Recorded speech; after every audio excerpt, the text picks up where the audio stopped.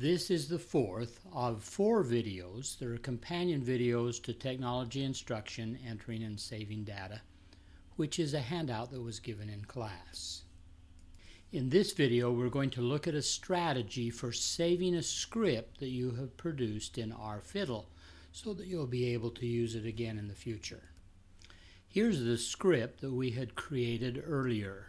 We'd like to look at saving that script so that we can start a new session of rfiddle and be able to access the script. I know that there's some save commands up here, but what I'm going to recommend is that you simply highlight the script and then copy that script. Find some text editor like Notepad or WordPad that's probably available on your computer, and just paste that into that text editor.